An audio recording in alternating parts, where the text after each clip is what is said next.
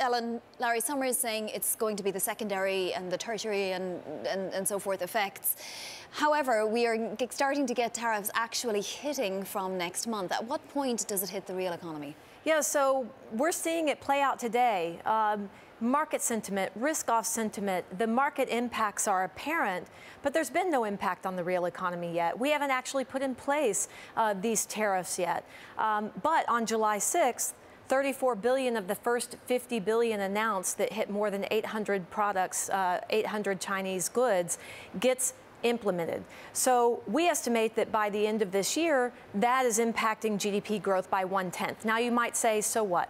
All right, the economy has been fundamentally sound. We're getting good real data on the economy, but there can be cumulative impacts that start to build here. What about the next round of 50 billion, the next round of 50 billion?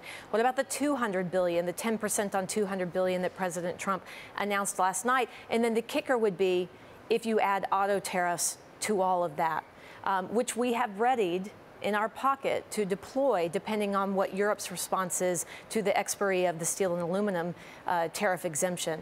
And so you can start to see how these impacts build on one another. And certainly we know that the Federal Reserve has not taken into account possible trade impacts in their outlook. Chair Powell at most saying, look, what was a low risk before has probably become a more prominent risk. But I doubt that any of the policymakers have started to think about these impacts in terms of how it might be reflected in their outlook. But certainly going into that September meeting, they've got to build in these July 6 tariffs that are set to take place. Does this continue to escalate? I mean, I know it's difficult to know what the president is going to do next, but there are 39 legislative days before the midterms. Can he afford to, or the opposite, does he want to?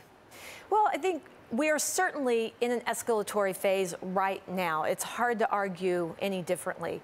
But whether we can or not get to the next sort of de-escalation in this will depend on how the negotiations play out or what the response is from other global leaders. Our expectation is that we do get to a de-escalatory phase, but it's not going to be before we get some rounds of tariffs that go into place. And so I think certainly I don't rest easy, and I don't think anyone should rest easy saying, well, this is just the typical tactics. These are how the negotiations play out. This is sort of how you play the game. Because, of course, there is the risk that escalation never gets to that de-escalatory phase.